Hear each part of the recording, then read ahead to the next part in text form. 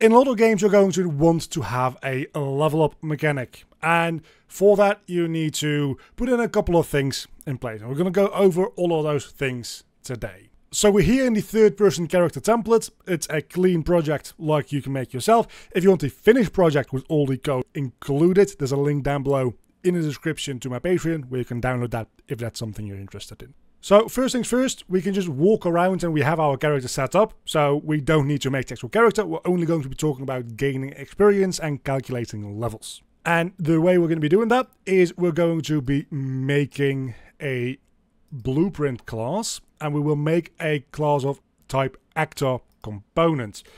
And this will call something like BPC for blueprint component, and call it something like player stats, because this is going to hold all of the statistics for our player. Opening that up, this works just as any other blueprint, but instead of it being an actor, it's a component. So this we can place on our character in a moment. On this, we're going to first make a couple of variables, something like experience, which can be a float or an integer. Generally, my rule of thumb is if you're going to be doing calculations with it, you'll make it a float.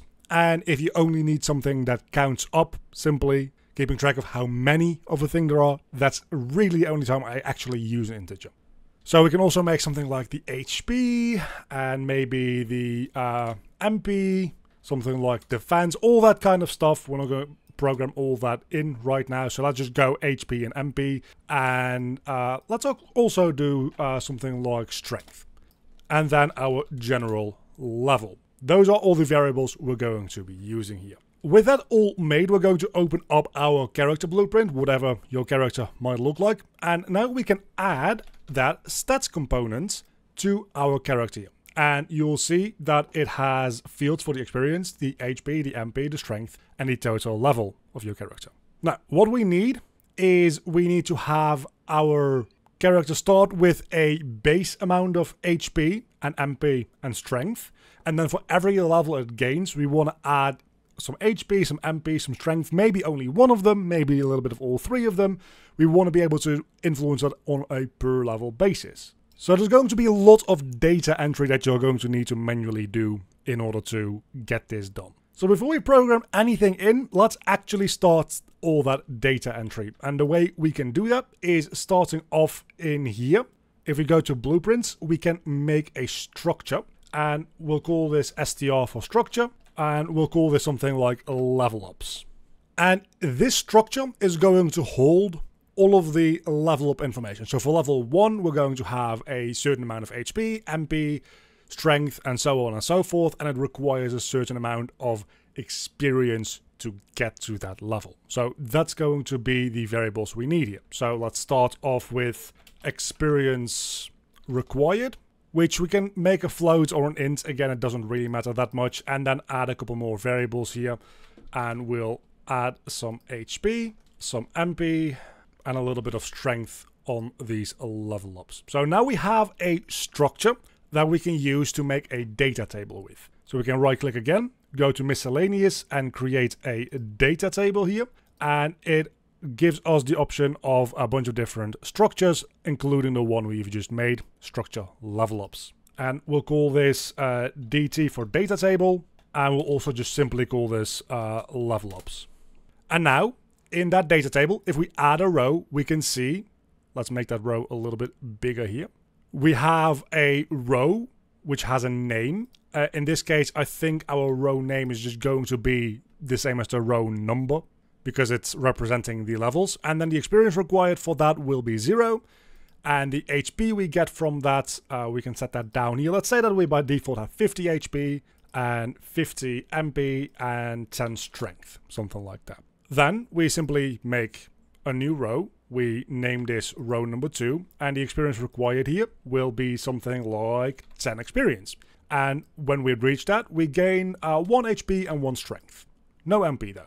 And we add another row, and we make that row 3, and that will be gained at 50 experience. We'll become level 3, and there we gain 1 HP and 1 MP. And you can keep doing this on and on and on as much and as often as you would like. So let's do that. Let's go to player stats here and make a custom event, or you can make a function. It really doesn't matter all that much. And call this something like gain experience.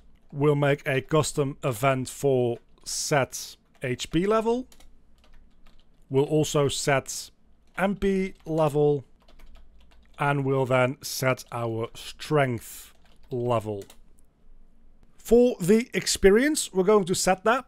So we drag that out of here, holding Alt to get a setting node, and we will set that to be equal to our current experience. So we'll also get our current value. We want to add to that a number and set that as our new experience value. So this empty spot here in the addition node, we're going to drag that into our custom event to make a parameter and call that XP to add. That will update our experience, and from that we can now use that data table we've just made to calculate what level we should be.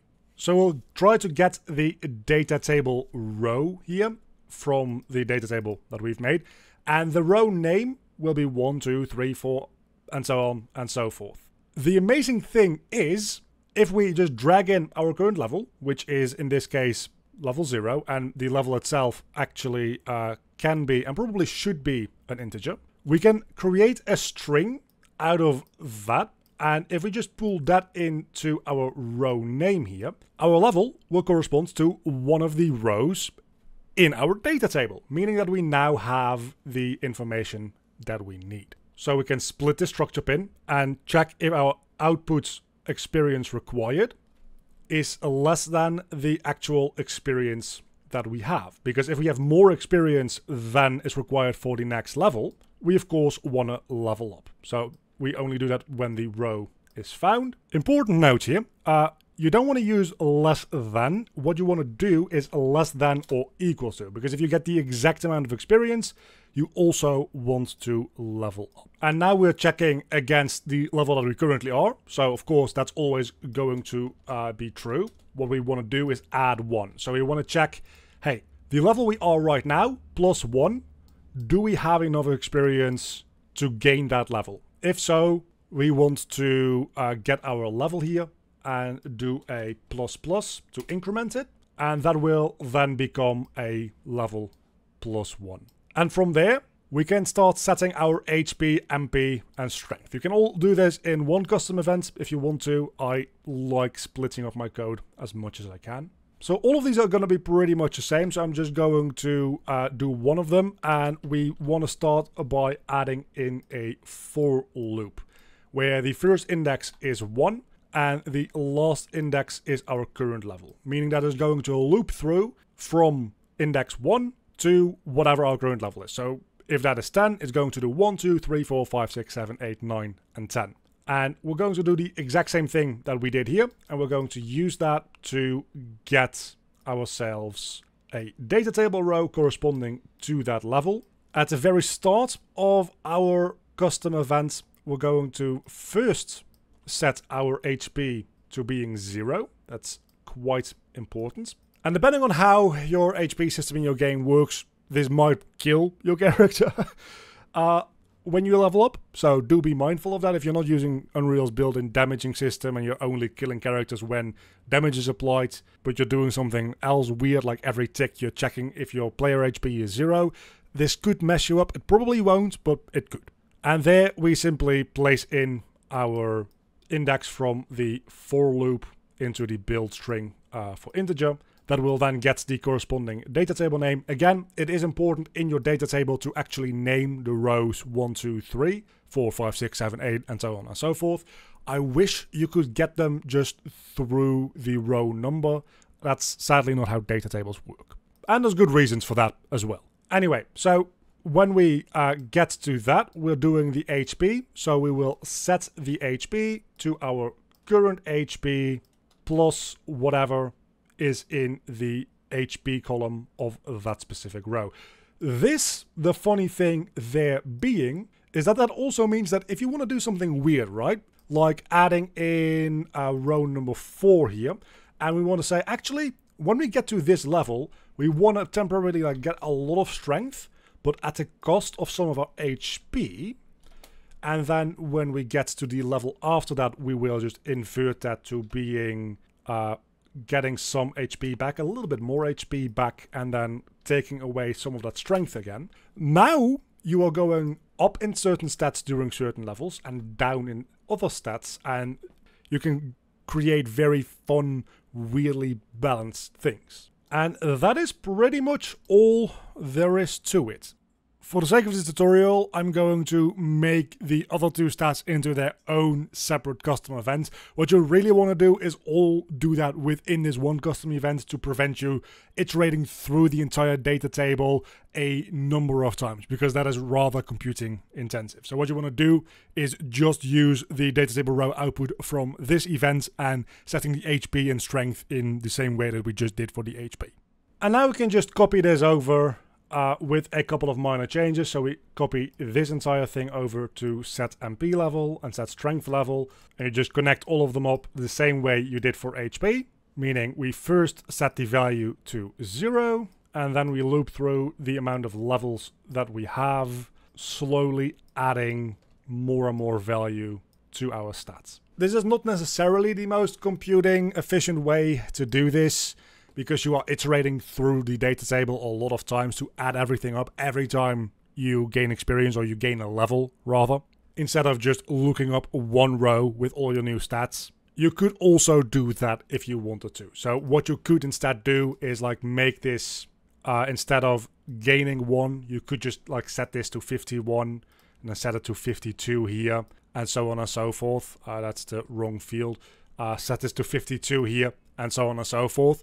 That way you only ever have to look up one of these rows, and that is a lot more performance. And if that is the way you want to do it, and that feels better for you to do it, that is the better way to do it from a computing perspective. But from a being able to design and balance your game perspective, I personally usually prefer this method, because it lets you very easily change these levels on an individual basis without then affecting everything that's under it. Because if you're doing this, like this is 50, this is 51, this is 52, if you then want to change what level 2 gains you, you need to change everything in your entire data table that's under it as well, which is going to take forever if you have a game that goes like up to a level 100, something like that. If you want to change something early on in that data table, you're going to like take up half an hour changing one stat in your data table. That's not very efficient on your time either. So that's the reason that I like doing it like this. Anyway, now that we've made these 3 custom events, when we level up, we just simply want to run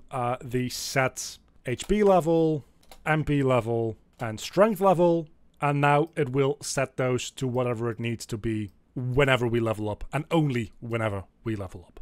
And let's also make a quick actor here to give us some experience when we run into it. So let's call this something like XP orb, blueprint XP orb, just because naming things properly is nice. Add a static mesh, just make that static mesh a material sphere, scale it down to like 0.2, something like that, in all axes please. Add a sphere collision as well, make that a fair bit smaller too. In the event graph, in actor begin overlap, we're going to cast to BP third person character to check whether or not the thing overlapping it is our third person character, and if so, we can gain experience on our stat components, and the experience to add we can make into a variable here. So let's make a variable, something like XP value, make that a float. Let's set that by default to something like 5. Oh, and then of course drag that in and connect it up to that node. And that's everything we need to do in order to make an experience orb. It's really, really easy. And just for shits and giggles, let's also, when we level up, spawn a Niagara system at location. We'll get the owner of this component, and then we'll get the actor's location, which will be where our player is. And real quick, I'm just going to make a Niagara system here, a omnidirectional burst. We'll make them a random color between purple and red, and now when we level up, we get a little bit of a firework going on. It's very simple, but just a little visualization. And just to prove that we actually do increase our stats, I'll also add some print strings here that will just print out the new stats for us. So we'll print out our HP, our MP, and our strength. Don't forget to set our system templates here, and that should do. So let's place in a few experience orbs here. Also check 50 experience is way too much here. So let's set that to 20. I also made a mistake here. Let's set this to 30. This is linear leveling. Usually your experience requirements will go up exponentially, but hey, what do I know? One last important thing is in your player character itself. When you start your game up, you also want to run the gain experience. You can just add 0 experience to it, but what that will do is it will check you against the first row, which requires 0 experience. So it will level you up to that level from having no level to being level 1, and then set your stats to whatever the first row here is. So now that we have all of that set up, and we have a few of these experience orbs laying around, we can play, and we'll see we had 0, 50, and 50. If we pick up 2 experience orbs, we have 0, 50, and 51, and it's not destroying the experience orbs because I didn't code that in because I'm an idiot. But you can see we are leveling up just as you would expect, and at some point you have reached the maximum level, and you can still gain experience, but of course you're not going to level up anymore. So in the experience orb, you also probably want to destroy the actor once it's been picked up, because otherwise you can do exactly what we just did. So now it also destroys the experience orbs when we pick them up, and it feels a little bit more like how you expect a game to behave. So thanks for watching this. Again, if you want the project files for this entire setup, it's relatively simple, but maybe you want to look through it, or maybe you just straight up want to steal what I've made here, which is entirely fine. There's a link down below in my description to the Patreon where you can get this project file and play around with it on your own speed. And a very big thank you to all of my Patreons. You can see them on screen right now. If you want to help out supporting the channel, there's a link down below in the description to the Patreon page. And a special thank you to Eleanor for supporting at the Cave Digger tier on Patreon.